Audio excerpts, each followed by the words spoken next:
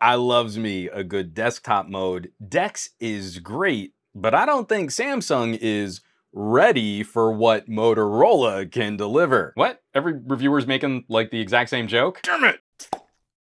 Previously on Some Gadget Guy. DeX is a pretty big deal. This is a huge crown jewel feature for Samsung phones, premium Samsung phones, and that's still totally legit. Phones are crazy powerful, and there's so much more compute work we could be doing with them. Now, when I was unboxing the new Motorola Edge Plus for 2022, I nerded out hard on Ready 4, Motorola's flavor of a desktop mode. Wonderfully evolved over the first generation of this software, Moto delivers a polished desktop experience, which polishes some of the rough edges that Samsung has been neglecting on DeX. I recently had this to offer during the Esper podcast with David Ruddock and Michelle Rahman. I mean, we're talking about desktop modes in a very sort of traditional computing kind of way, but just the idea of utilizing a second display on your phone has so many incredible and specific practical advantages that we've never really had a chance to explore.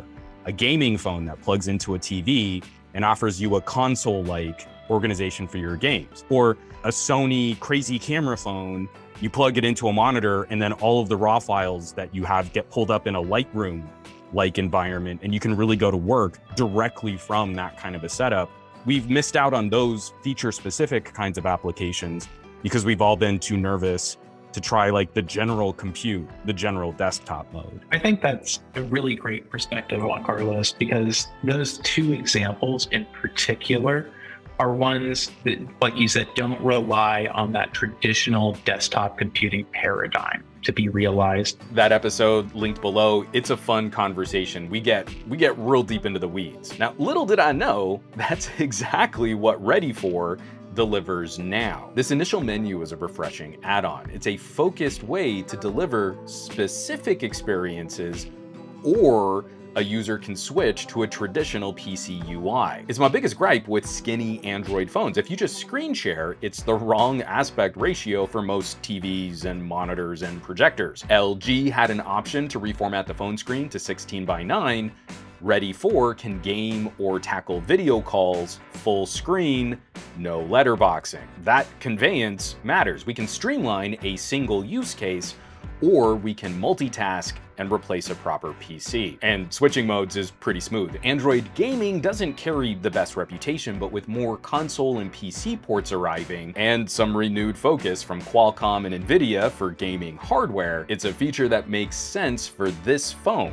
Now, full screen modes are a tiny but useful bit of polish above what DeX has to offer. Getting into the desktop mode itself, we've got a feature-complete layout with all the bells and whistles. Multiple windows, we can minimize to this tray, snapping windows, we've got a bottom dock with active controls. The app drawer still looks like a tablet app drawer, but I like the vertical scroll better than Samsung's horizontal scroll. And performance is terrific. Like DeX, and unlike the Android desktop mode, we have full use of both the phone and the computer, with both performing well. The phone UI doesn't tank when we're powering the second screen, which was a problem we could see on the sort of bare bones desktop mode included on Android. This is smooth and it's quick, and it handily competes with mid-spec Chromebooks, especially as Chrome adds more support for Android apps. Another small but significant polish, Ready 4 more directly supports higher resolution displays. DeX is still stuck in this lame compatibility holding pattern.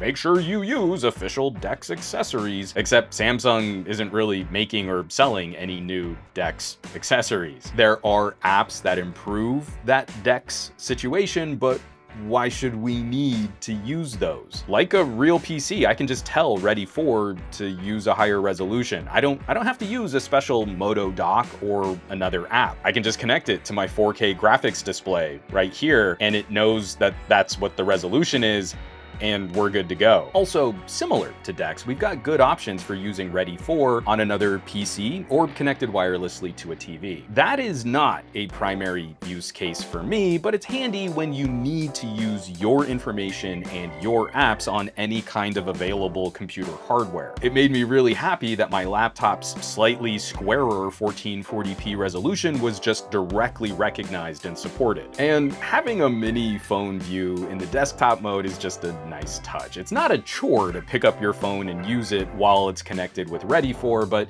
you can also accomplish a quick task on your phone without taking your hands off your keyboard and your mouse. It's super refreshing to use something this well done. We were getting much better solutions from LG in the last years of Screen Plus, but of course LG left the market, and their desktop mode was about a generation behind DeX. This Moto software is easily able to go toe-to-toe with DeX. I mean, I've only found 2 small areas where it might fall behind. Apps that support multiple panels or multiple instances currently work better on DeX, like Microsoft Office. On DeX, you can open multiple Word documents. Ready for, at the time this video was shot, currently doesn't support that kind of multiple document opening. And number 2, I don't love the Samsung browser on the phone, but it behaves more like a desktop browser than mobile Chrome does. I guess Firefox is okay, but all of these desktop modes really need some kind of proper desktop grade browser. All right, but closing this video out, Ready for is shockingly and satisfyingly complete. There's been more focus on improving Android for tablet-y kinds of interactions. Android 12L, Android 13, and the idea of traditional desktop UI has kind of taken a back seat in that conversation. In 1 year, Motorola hasn't only caught Samsung, it's pulling ahead of DeX in a number of small lifestyle and conveyance areas. We haven't seen anything near this level of direct competition for DeX since Huawei's EMUI desktop mode. So if you're a fan of DeX, this is precisely the kind of move from Motorola you should be celebrating, because DeX won't get better if there's no competition encouraging Samsung to improve it. We should be excited to see companies leapfrog each other for improved features and deliver more value to consumers. A desktop mode is a unique productivity and entertainment solution, but it could deliver significant value to a wide swath of consumers until Samsung decides to throw some more attention at DeX, give it a little bit more polish. I think Moto has the top solution in town. Power users shopping at an S22 Plus tier have a really interesting option to consider. As always, thanks so much for watching, for sharing these videos, subscribing to the channel. All the support has been greatly appreciated. The smashing bell icons and checking out the links in the description below. Greatly appreciate that. You might also consider joining the list of names scrolling by on your screen from my Patreon, patreon.com/SomeGadgetGuy. This list of people, this is a collection of the coolest tech pals in the universe. So I hope you'll check them out. Now, you know where you can find me around the rest of the internet, at SomeGadgetGuy on the Twitters and the Twitch, Facebooks and the Instagrams, and I will catch you all on the next review.